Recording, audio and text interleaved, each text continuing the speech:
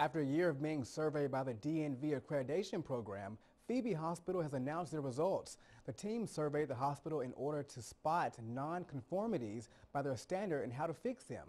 The hospital went from 13 non-conformities down to 4.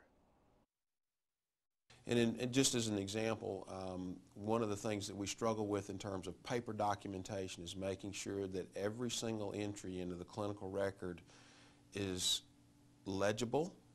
And that's a challenge when you have handwriting and you have busy individuals. The hospital received a full 3-year accreditation in March of last year.